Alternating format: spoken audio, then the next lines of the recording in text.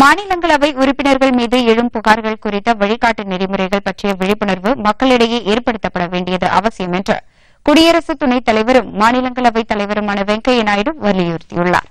மாநிலங்களவையைச் சேர்ந்த 19 எம்பிக்கள் மீது கடந்த 4 ஆண்டுகளில் 22 புகார்கள் சமர்ப்பிக்கப்பட்டுள்ளன.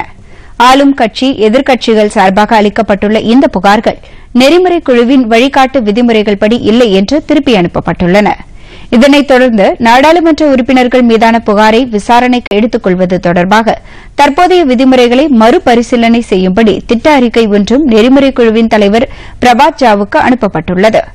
இந்நிலையில் இது தொடர்பாக கருத்து தெரிவித்துள்ள குடியரசு துணைத் தலைவர் வெங்கையா நாயுடு எம்பிக்கள் மீதான புகார்களை விசாரிக்கும் நெறிமுறை குழுவின் விதிகள் குறித்து மக்களிடையே விழிப்புணர்வை ஏற்படுத்த வேண்டியது மிகவும் அவசியம் என்று அதிகாரிகளுக்கு அறிவுறுத்தியுள்ளார்.